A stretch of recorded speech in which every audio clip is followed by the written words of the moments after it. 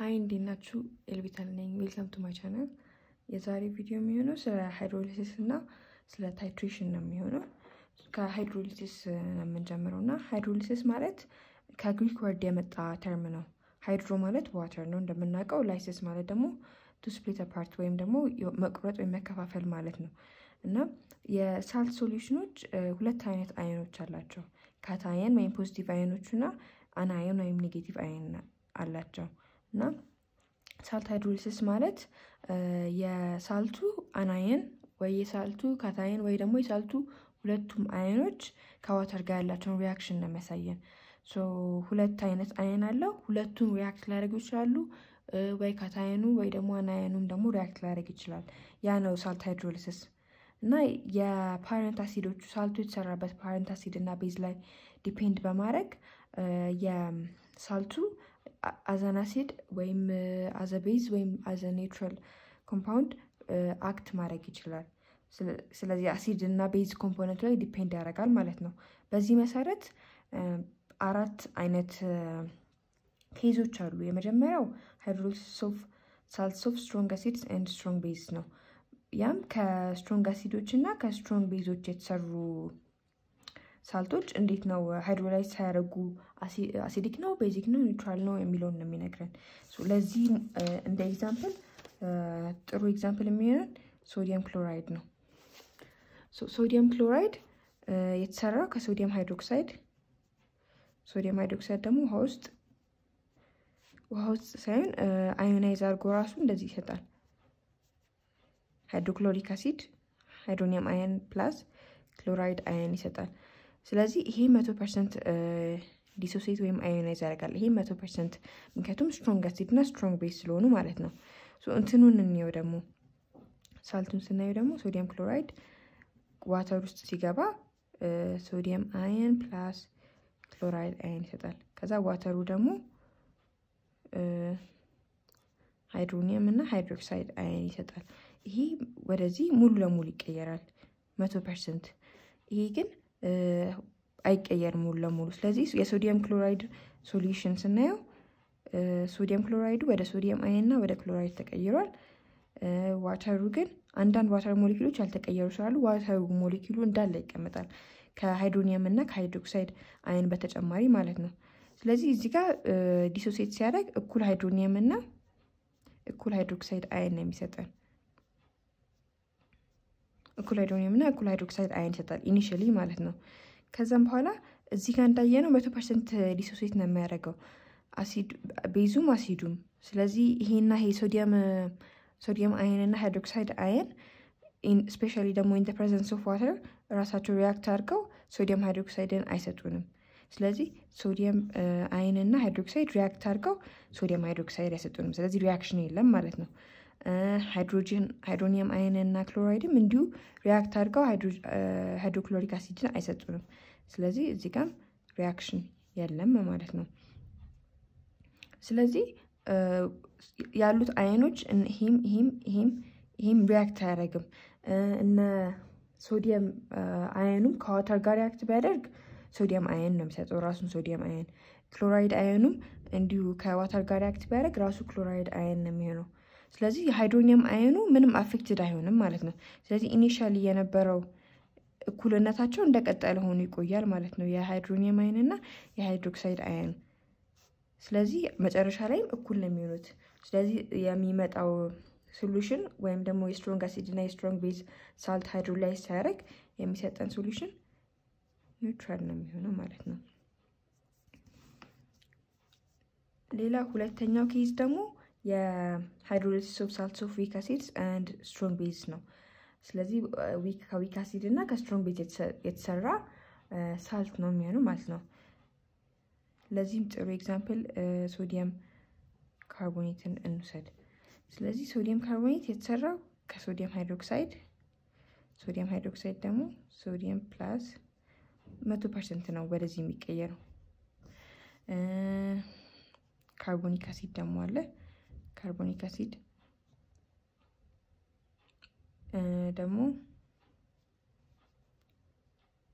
2- ይሆናል ሶ ይሄ ዊክ አሲድ ስለሆነ reversible reaction ነው ደግሞ ሙሉ ለሙሉ ወደ ሃይድሮኒየም አየን እና ወደ ካርቦኔት አይቀየርም ሶ ሳልቱን ራሱን ስናየው ደግሞ ሶዲየም ካርቦኔት ዋተር ውስጥ ሲገባ ሶዲየም ፕላስ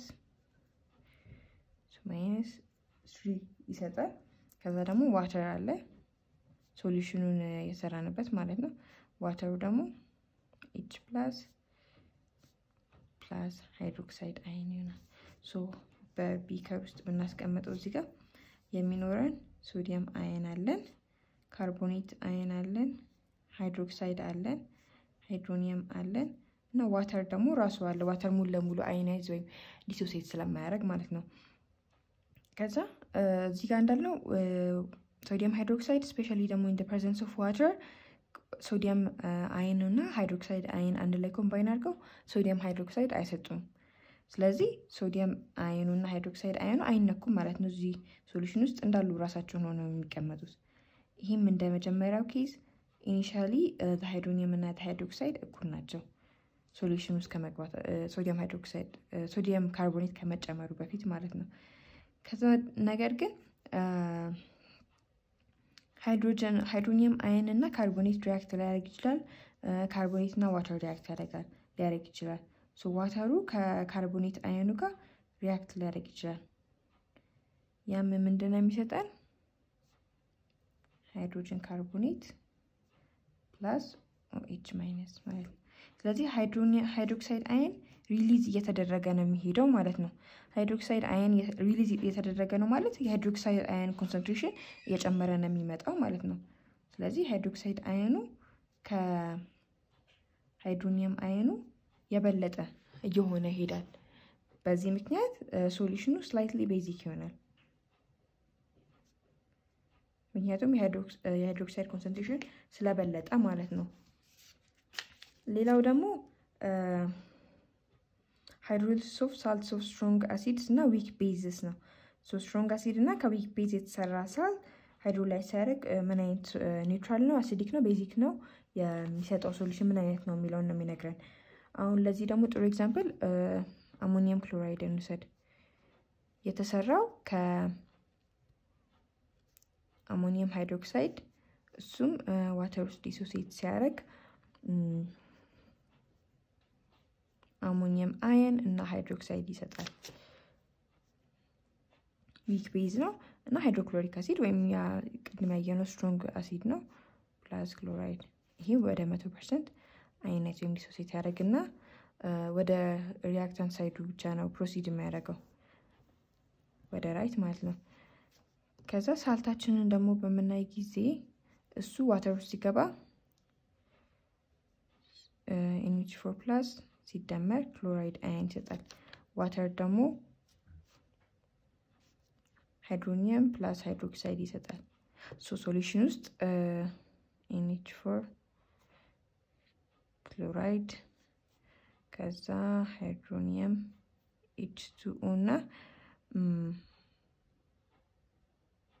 ሃይድሮክሳይድ እና ሃይድሮኒየም ይኖራሉ ሶ ኢኒሺያሊ ሃይድሮኒየም ኮንሰንትሬሽኑ እና የሃይድሮክሳይድ ኮንሰንትሬሽኑ እኩል ነው የሚሆነው ማለት ነው ከዛም በኋላ እዚህ ጋር ሃይድሮኒየም እና ክሎራይድ ሪአክት አያደርጉም ያም የሚሆነበት ምክንያት ዋተር ኢን ዘ ፕሬዘንስ ኦፍ ዋተርም ቢሆን ስለሆነ አንደኛ ኢን ዘ ፕሬዘንስ ኦፍ ዋተር ነው ከእንደገና ደግሞ ወደ 100% ወደ ሪአክታንት ሳይዱ ነው ፕሮሲድ የሚያደርገው ሃይድሮክሎሪክ አሲድ እና እነዚህ ኮምባይን አድርገው ይሄንን የመስጠት ፕሮባቢሊቲያቸው ትንሽ ነው ስለዚህ እኚህ ሪአክት አያደርጉም ከዛ ደግሞ ይሄና አሞኒየም እና ሃይድሮክሳይድ ሪአክት ሊያደርጉ ይችላሉ ይሄና ይሄም ሪአክት ሊያደርጉ ይችላሉ ስለዚህ አሞኒየም አየኑ ከዋተር ጋር ሪአክት ሊያደርግ ይችላል ሶ ከH2O ጋር ሪአክት ያደርጋል ከዛ reversible reaction ነው NH3+ ሃይድሮኒየም አየን ይሰጠናል ማለት ነው ስለዚህ ይሄ በአሞኒየም አየኑና በዋተር መካከል ባለው ሪአክሽን ምክንያት ሃይድሮኒየም አየን ተጨመረ ማለት ነው እዚህ ጋር የነበረው ባላንስ የሃይድሮኒየም አየን እና የሃይድሮክሳይድ አየን ባላንስ ዲስተርብ ተደረገና የሃይድሮኒየም አየን ከሃይድሮክሳይድ በለጠ ስለዚህ እንደዚህ ይሆናል ማለት ነው ግሬተር ዛን ይሆናል የሃይድሮኒየም ኮንሰንትሬሽን ከሃይድሮክሳይድ ኮንሰንትሬሽን ስለዚህ the solution መጨረሻ ላይ የሚመጣው slightly acidic ነው የሚሆነው ማለት ነው። ከዚህ hydrolysis of salts of strong acids እና weak base የሚሰጠን መጨረሻ ላይ slightly acidic የሆነ solution ነው መጨረሻ ላይ የሚሰጠን ማለት ነው። ሌላው salts of weak acids እና weak base ናቸው። የነዚህ salts ሁለቱም weak acidም weak baseም ነው የሚይዙት። ስለዚህ ሶሉሽኑ acidic ነው basic ነው ወይስ neutral ነው ለማለት የተሰራበት acidic cation እና የቤዚክ አናየን የተሰራበት ቤዚክ አናየን strength ላይ ዲፔንድ ያደርጋል ወይም ደግሞ የምንድነው dissociation constant ወይም ionization constant የምንላቸው Ka Kb የምንላቸው ማለት ነው እነሱ ላይ ዲፔንድ ያደርጋል። ስለዚህ አሲዱ stronger ከሆነ ሶሉሽኑ acidic ነው የሚሆነው። ቤዙ stronger ከሆነ ደግሞ ሶሉሽኑ ቤዚክ ነው የሚሆነው። ሁለቱ ደግሞ አሲዱም ቤዙም equal strength ላይ ካሉ ደግሞ ሶሉሽኑ ኒውትራል ሶሉሽን ነው የሚሆነው ማለት ነው። አሁን እዚህ ጋር ጥሩ ኤግዛምፕል አለ። አሁን ይሄንን በመጠቀም አሞኒየም ፍሎራይድ እንስራ። የአሞኒየም ፍሎራይድን ኮምፔር ስናደርግ የኬኤ የአሲድ ኮምፖነንቱ 5.6 times 10 raised to minus 10 ነው። የፍሎራይዱ ደግሞ 1.4 times 10 raised to minus 11 ነው። ስለዚህ ይሄኛው ይበልጣል አሲዲክ ኮምፖነንቱ ማለት ነው። ስለዚህ ሶሉሽኑ ስላይትሊ አሲዲክ ነው የሚሆነው ይሄኛው። የአሞኒየም ይሄም እንደሆነ የሚባለው አላውቅም ብቻ የዚህ ስናይ ደግሞ ሁለት ጊዜ 10 raised to minus 5 እና 5.6 times 10 raised to minus 10 ነው እና ይሄኛው ይበልጣል የቤዚክ ኮምፖነንቱ ማለት ነው። ስለዚህ የሚኖራቸው ሶሉሽን የዚህ ስላይትሊ ቤዚክ ሳልት ነው የሚሆነው። ይሄኛው ደግሞ አሞኒየም አሴቴት 5.6 times 10 raised to minus 10 የአሲዲክ ኮምፖነንቱ የቤዚክ ኮምፖነንቱም እንደዛው ነው። ስለዚህ እኩል ናቸው።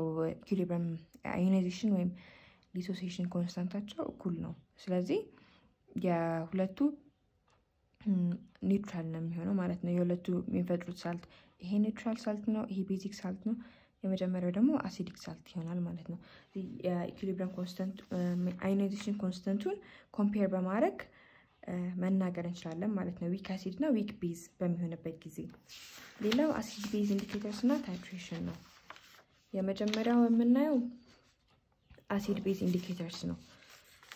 አሲድ ቤዝ ኢንዲኬተርስ ምንድናቸው ካለን አሲድ ቤዝ ኢንዲኬተርስ ማለት ራሳቸው ዊክ አሲድ እና ዊክ ኦርጋኒክ አሲድ እና ዊክ ኦርጋኒክ ቤዞች ናቸው።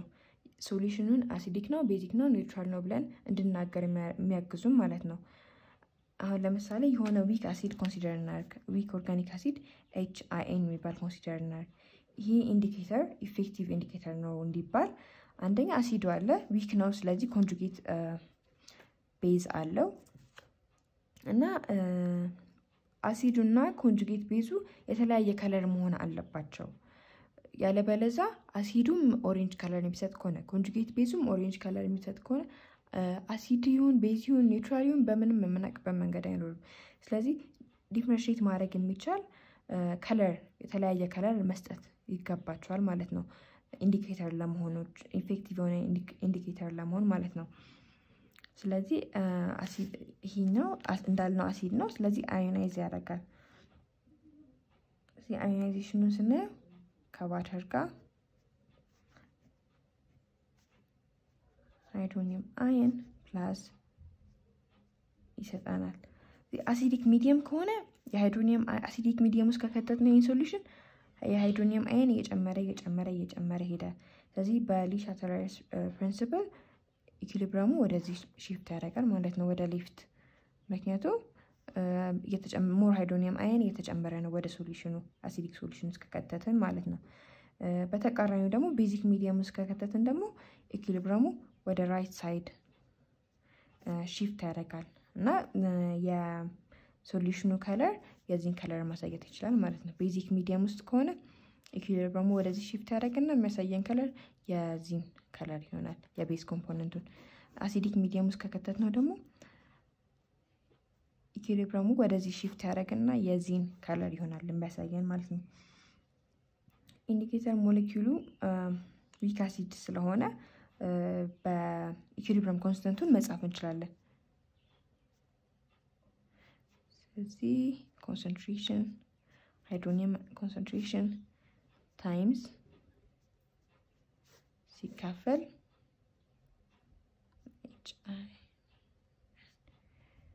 ይሄኛው ዋተር ኮንስታንት ስለሆነ ከኮንስታንቱ ጋር አባስተን በድሮቹ ቪዲዮዎች ላይ እንደነበረው አባስተን ማስቀመጥ እንችላለን። ከዛም በኋላ ኢኩዌሽኑን ሪአሬንጅ ማድረግ እንችላለን ለኛ እንዲመቸን አድርገን ማለት ነው። HIN over IN minus ከዛ ሃይድሮኒየም over ከዛም በኋላ ኢንዲኬተሩ እንዴት ወርክ እንደማያደርግ ለማሳየት ቁጥሮችን መክተት እንችላለን። እዚህ ጋር pH ከተሰጠን የሃይድሮኒየም አየኑን ወይ ሃይድሮኒየም አየኑ ራሱ ከተሰጠን እሱንም የከተተን እና ደግሞ ኮንስታንቱን በመክተት ማለት ነው። ስለዚህ አሁን ለምሳሌ እዚህ ጋር ይሄ ኢንዲኬተር አሲድ ውስጥ ያለው ከለር አለው እና ቤዝ አሲድ ውስጥ ያለው ከለር አለው እና ቤዝ ውስጥ ደግሞ ሬድ ከለር አለው ብለን ኮንሲደር እናድርግ። ከዛም በኋላ ኮንስታንቱ 1 times 10 - 6 ነው። ከዛ ሃይድሮኒየም አየን እየቀየርን የነዚህን ሬሽዮ ማግኘት ይቻላል ማለት ነው። HIN የአሲዲክ ኮምፖነንቱ እና የቤዚክ ኮምፖነንቱ ሬሽዮ ማለት ነው። ሶ እዚህ ጋር የሃይድሮኒየም ኮንሰንትሬሽን 1 times 10 - 4 ነው አለ። ከዛ ኮንስታንቱ ኢኩሊብሪየሙ ደግሞ 1 times 10 - 6 ነው። ስለዚህ 100 መጣ ማለት ነው። አሲዲክ ኮምፖነንቱ ማለት ቤዚክ ኮምፖነንቱ ታይምስ 100 ነው። ስለዚህ 100 እጥፍ ነው የቤዚክ ኮምፖነንቱ ማለት ነው ባጭሩ። ስለዚህ የአሲዱ ምንድነው አሲድ ኮምፖነንቱ ይበልጣል። ስለዚህ ዶሚናንት የሆነ ከለር ወይም እኛ ልናየው የምንችለው ከለር ያሎ ከለር ነው። ያሎ ከለር ኢንአሲድ ስለሆነ ማለት ነው። 1 times 10 - 5 ቢሆን ደግሞ አሲድ ኮምፖነንት ኦቨር ቤዝ ኮምፖነንት 1 times 10 - 5 over 1 times 10 - 6 ሶ አሲዱ ታይምስ ቤዝ አሲዱ የቤዙ 10 እጥፍ ነው። እዚህ ጋር ከእንደገና የምናየው ከለር ያለው ከለር ነው። ምክንያቱም 10ሩ ቤዙን በ10 እጥፍ ይበልጣል ወይም አሲዱ የቤዙ 10 እጥፍ ነው። ሶስተኛ ደግሞ የሃይድሮኒየም አየን ኮንሰንትሬሽኑ 1 times 10 - 6 በሚሆንበት ጊዜ ሬሽዮአቸው 1 ይመጣል። እኩል ናቸው ማለት ነው። እኩል ከሆነ ኒውትራል ነው። አሲድ ኮምፖነንቱም ቤዚክ ኮምፖነንቱም እኩል ኮንሰንትሬሽን ካላቸው ኒውትራል ነው። ኒውትራል ነው ማለት ደግሞ የሎ ከለር እና የሬድ ከለር መሃል ላይ ኦሬንጅ ከለር ነው የሚሆነው። እንትኑ ምንድነው ኢንዲኬተሩ የሚሰጠን ከለር ኦሬንጅ ከለር ነው የሚሆነው። አራተኛ ስናይ ደግሞ የቀነስን ነው እየሄድን ያለነው። እዚህ ጋር የሃይድሮኒየም አየን የቀነስን ነው እየሄድን ያለነው። ከ-4 ጀምረን አሁን እዚህ ጋር -7 ላይ ደረስን። 1 times 10 - 6 10 - 1 መጣ። ስለዚህ ይሄ ማለት ደግሞ ቤዙ የአሲዱ 10 እጥፍ ነው ማለት ነው። ስለዚህ የሚታየን ከለር ሬድ ነው። ምክንያቱም ቤዙ ዶሚናንት ነው እዚህ ጋር ወይም የቤዙ ኮንሰንትሬሽን ከአሲዱ ኮንሰንትሬሽን የበለጠ ስለሆነ ማለት ነው። ኢንዲኬተሮችን ላብራቶሪ ውስጥ pH ኦፍ ሶሉሽንን ለማወቅ ኤስቲሜት ለማድረግ ይረዱናል። ከዛ በተጨማሪ ደግሞ ኢኩቫለንስ ፖይንት ኦፍ ታይትሬሽንን ሪቪል ለማድረግ ወይም ይነግሩናል። ኢኩቫለንስ ፖይንትን እናያለን በቀጣይ ላይ ምን እንደሆነ እና እዚህ ጋር ባጭሩ ጽፎታል መሰለኝ። አንድ አሲድ እና አንድ ቤዝ ከአንድ ላይ በመንደባለቅበት ጊዜ ኢኩቫለንት የሆነ ኳንቲቲ የምንደባለቅበት ፖይንት ወይም ስቶኪዮሜትሪካሊ ኢኩቫለንት ኳንቲቲስ የሚሆኑበት ምንድነው አንድ ላይ የሚደባለቁበት ፖይንት ኢኩቫለንስ ፖይንት ይባላል። አሲዱ እና ቤዙ ኢኩቫለንት ሆነው ከዛም በኋላ የሚፈጥሩት ምንድነው የሚሰጡን ራሳቸው እርስ በርሳቸው ኒውትራላይዝ በሚደረጉበት ጊዜ ያ ፖይንት ኢኩቫለንስ ፖይንት ይባላል። እኩል ኮንሰንትሬሽን ሆነው ኒውትራላይዝ የሚደረጉበት ፖይንት ማለት ነው። እና እዚህ ጋር አንዳንድ ኮመን የሆኑ ኢንዲኬተሮችን ሰጥቷል። ሌላው ኢኩቫለንስ ኦፍ አሲድስ ኤንድ ቤዝስ ነው። እዛ ላይ ምንድነው ስለምንድነው የሚያወራው? እንዳየነው ከዚህ መጀመሪያ ዩኒት ላይ ኖርማሊቲ አለ። ኖርማሊቲ ማለት ነምበር ኦፍ ኢኩቫለንትስ ኦቨር ቮሊዩም ነው። ነምበር ኦፍ ኢኩቫለንትስ ሲካፈል ለቮሊዩም ነው ኖርማሊቲ። ስለዚህ ነምበር ኦፍ ኢኩቫለንትስ ማለት ደግሞ ኖርማሊቲ ታይምስ ቮሊዩም ነው ማለት ነው። ስለዚህ በዚህ መሰረት ቅድም እንዳልኩት ኢኩቫለንስ ፖይንት ላይ አሲዱ እና ቤዙ ኒውትራላይዝ የሚደረጉበት ፖይንት ነው። ስለዚህ የሆነ አሲድ ውስጥ ኒውትራላይዝ የሚያደርገውን ያህል ቤዝ ከጨመረን ሁለቱ እኩል ኢኩቫለንት ላይ ይሆናሉ። እኩል ኢኩቫለንት ላይ ይሆናሉ ማለትም የሁለቱ ኢኩቫለንት ነምበር ኦፍ ኢኩቫለንታቸው እኩል ነው። n1 v1 ቢኖር የአሲዱ n2 v2 ደግሞ የቤዙ ቢሆን ሁለቱ እኩል የሚሆኑበት ይሄ አንድ ኢኩቫለንት ሲሆን ይሄ አንድ ኢኩቫለንት፣ ይሄ ሁለት ኢኩቫለንት ሲሆን ይሄ ሁለት ኢኩቫለንት እያለ ይቀጥላል። ስለዚህ ሁለቱ ኒውትራላይዝ የሚደረጉበት ፖይንት እና ሁለት እኩል ኢኩቫለንት የሚሆኑበት ፖይንት ነው ምንድነው ኢኩቫለንስ ፖይንት የሚባለው ማለት ነው። እና ያንን መሰረት በማድረግ የሁለቱ ኒውትራላይዝ ለመደራረግ ሁለቱ ነምበር ኦፍ ኢኩቫለንታቸው እኩል መሆን አለበት። ነምበር ኦፍ ኢኩቫለንት ማለት ደግሞ ኖርማሊቲ ታይምስ ቮሊዩም ነው። ይሄንን በመጠቀም እንትን ማድረግ ይቻላል። የአንደኛው ኖርማሊቲ እና የአንደኛው ቮሊዩም ተሰጥቶ የሁለተኛው ኖርማሊቲ ወይ የሁለተኛው ቮሊዩም ተሰጥቶ አንደኛውን የሚጠይቅበት ኬዝ ይኖራልና እንደዛ ለመስራት ይረዳል ማለት ነው ይሄ ፎርሙላው። አሲድ ቤዝ ታይትሬሽን ነው። ሌላ ታይትሬሽን ማለት የሆነ ኖን ኮንሰንትሬሽን ያለው ሶሉሽን ተሰጥቶን የአንኖን ሶሉሽንን ኮንሰንትሬሽን ለማወቅ ይረዳናል። ያን እንደሱ የምናደርግበት ቴክኒክ ነው። የሆነ ኖን ኮንሰንትሬሽን ያለው ሶሉሽን ሰጥቶን ከዛም በኋላ የአንኖን ሶሉሽንን ኮንሰንትሬሽን የምናገኝበት መንገድ ነው። ስለዚህ ሁለት ሶሉሽኖች አሉ። አንደኛው ታይትራንት የሚባለው ወይም ኖን ሶሉሽን ነው። ሌላው ደግሞ አናሊት የሚባለው ወይም አንኖን ሶሉሽን ነው። ስለዚህ ሁለቱን አንድ ላይ በማድረግ መጀመሪያ ኖን ሶሉሽኑ አለ። ከዛም በኋላ ኖን ሶሉሽኑ የሆነ ቢከር ውስጥ ከጨመርን በኋላ አንኖን ሶሉሽኑን እንጨምራለን። እዛ ያ ኒውትራላይዜሽን እስከሚካሄድ ድረስ ማለት ነው። ይሄ አሲዱ ኮምፕሊትሊ ሪያክት የሚያደርግበት ከቤዙ ጋር ወይም ደግሞ ከቤዙ ጋር በቤዙ ኮምፕሊትሊ ኒውትራላይዝድ የሚሆንበት ፖይንት ኢኩቫለንስ ፖይንት ኦፍ ታይትሬሽን ይባላል። ቅድም ያየነው ፖይንት ማለት ነው። ኮምፕሊትሊ ሪያክት የሚያደርጉበት ወይም ኮምፕሊትሊ አንደኛው ኒውትራላይዝ የሚያደርግበት ፖይንት ኦፍ ታይትሬሽን በመባል ይታወቃል። ስለዚህ የታይትራንቱ ቮሊዩም ይነገረናል። ከዛም በኋላ እሱን በመጠቀም የአናሊት ወይም ደግሞ የአንኖን ሶሉሽኑን የእሱን ኮንሰንትሬሽን እንድናውቅ ይረዳናል ማለት ነው። ያን በምንድን ነው የምናውቀው? ይሄ ኒውትራላይዜሽኑ ሪች እንደተደረገ ኒውትራላይዜሽኑን እንዳለፉ የምናውቀው ቅድም ባየናቸው በኢንዲኬተሮች ነው። ኢንዲኬተሮቹ የሪያክሽኑ ማለቁን ወይም ደግሞ ኢንድ ፖይንት ኦፍ ሪያክሽንን ይነግሩናል ማለት ነው። ኢንድ ፖይንት ኦፍ ታይትሬሽን የሚባለው ኢንዲኬተሩ ካለሩን ቼንጅ የሚያደርግበት ፖይንት ነው። ቼንጅን ከለር የሚታይበት ፖይንት ነው። ስለዚህ ያንን ደግሞ በደንብ ለማወቅ ወይም አናላይዝ ለማድረግ ብዙ ጊዜ እንትን እንጠቀማለን፣ ግራፍ። ስለዚህ ግራፍ ይሳላል። እያንዳንዱን ነምበር በመክተት የፒኤቹን ይከተታል። ከዛ በተጨማሪ ደግሞ ቮሊዩሙ ይሄ የማናውቀው ሶሉሽን ወይም ደግሞ የአናሊቱን ቮሊዩም የጨመርን የቀነስን እሱን በመስራት ግራፍ መስራት እንችላለን። በደንብ ወደፊት በቁጥር ስናየው ቀላል ነው የሚሆነው እና ይህንን ቴክኒክ በመጠቀም ታይትሬሽን ማካሄድ ይቻላል ማለት ነው። ስለዚህ አሁን እዚህ ጋር ኤ ቢ እና ሲ አሉ የታይትሬሽን ቴክኒኮች የሚያሳዩን ናቸው። የመጀመሪያ ላይ ፕሪሳይስሊ ሜዥር የተደረገ የምናውቀው ቮሊዩሙን ሃይድሮክሎሪክ አሲድ ይከተታል። በፒፔቱ ወደ ታች ወደ ዋተሩ ይከተታል። ከዛም በኋላ ፌኖፍታሊን ወይም የሆነ ኢንዲኬተር ይከተትና ከለሩ ይታያል።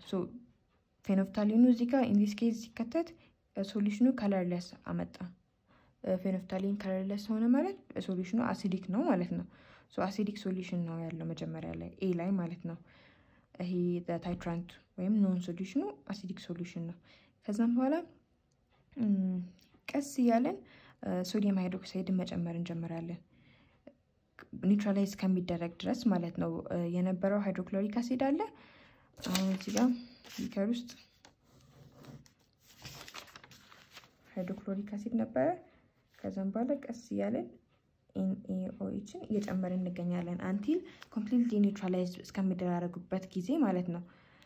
completely neutralize ከሚደራረጉ ድረስ HCl in excess ነው እና ደግሞ ሶዲየም ሃይድሮክሳይዱ ደግሞ limiting reactant ነው ምክንያቱም HCl ብዙ ነው ያለው already measure አድርገን ከተነዋል እና የሶዲየም ሃይድሮክሳይዱ መጠን ያንን የሃይድሮክሎሪክ አሲዱ መጠን ሪች አላረገም ወይም ያንሳል ባጭሩ የሶዲየም ሃይድሮክሳይዱ መጠን ያንሳል ይሄ ኢኩቫለንስ ፖይንት እስከሚደርስ ድረስ ማለት ነው ይሄኛው ኢን ኤክሰስ ነው ያለው ይሄኛው ደግሞ ሊሚቲንግ ሪአክታንቱ ነው ስለዚህ ሶሉሽኑ ከለርለስ ሆኖ ሪሜን ያደርጋል ወይም ከለርለስ ሆኖ ይቆያል ምክንያቱም አሲዲክ ነው ስቲል ምክንያቱም የሃይድሮክሎሪክ አሲድ ይበልጣል ከሶዲየም ሃይድሮክሳይዱ ማለት ነው የሆነ ፖይንት ይመጣል ኢኩቫለንስ ፖይንት ምንለው ፖይንት እዛ ላይ አሲዱ completely neutralized ይሆናል ስለዚህ ሁለቱ in a stoichiometric proportion ላይ ይገኛሉ ማለት ነው HCl እና ሶዲየም ሃይድሮክሳይድ እኩል የሚሆንበት ቦታ stoichiometric proportionናቸው reach የሚደረግበት ቦታ equivalence point በመባል ይታወቃል equivalence point ላይ neutralize ይደራረጋሉ እርስ በርሳቸው react ያደርጋሉ completely react ያደርጋሉ ወይ ደግሞ neutralize ያደርጋሉ ማለት ነው ስለዚህ ከዚህ በኋላ የሚጨመረው ምንም አይነት ድሮፕ ኦፍ ሶዲየም ሃይድሮክሳይድ ሶሉሽኑን ወደ ቤዚክነት ይቀይራል ማለት ነው ስላይትሊ ቤዚክ ያደርገው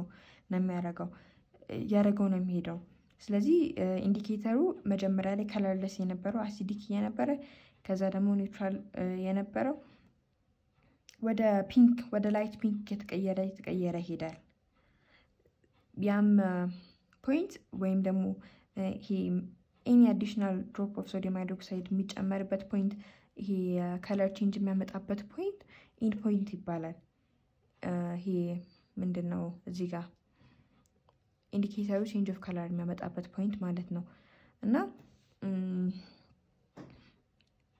ከዛም በኋላ ታይትሬሽኑ ይቋረጣል ማለት ነው ከዛም በኋላ ምን ያህል ቮሊዩም ኦፍ እንደወሰደን ቮሊዩም ኦፍ ሶዲየም ሃይድሮክሳይድ እንደወሰደን ሪካርድ እናደርጋለን ከዛም በኋላ ታይትሬሽን አካሄድ ማለት እንችላለን የአንኖን የነበረውን ሶሉሽን ቮሊዩም አወቅን ማለት ነው እዚህ ጋር ሪካርድ አድርገን እዚህ ጋር ታይትሬሽን ማለት የአንኖን ሶሉሽን ኮንሰንትሬሽን ለማወቅ የምንጠቀመው ቴክኒክ ነው ብለናል ስለዚህ እዚህ ጋር ምን ያህል ቮሊዩም ዲሊቨር እንዳደረግን በማወቅ ሪካርድ እናደርጋለን ማለት ነው ስለዚህ ሰክሰስፉል እንዲሆን ታይትሬሽናችን አሁን እዚህ ጋር ሰክሰስፉል የሆነው ታይትሬሽኑ ምንድነው የተጠቀምነው ኢንዲኬተር ወይም ፊኖፍታሊን ቼንጅ ከለሩን ወዲያው ቼንጅ አደረጋለን ምን ፈልገው ፖይንት ላይ ሁለቱ ኢኩቫለንስ ፖይንት ላይ ሲደርሱ ኢንዲኬተሩን ከለር ቼንጅ አመጣለን ወዲያው ስለዚህ ሰክሰስፉል እንዲሆን ታይትሬሽኑ አት ኢኩቫለንስ ፖይንት ከለር ቼንጅ የሚያመጣ ኢንዲኬተር መጠቀም አለብን ሌላ ፖይንት ላይ ከኢኩቫለንስ ፖይንቱ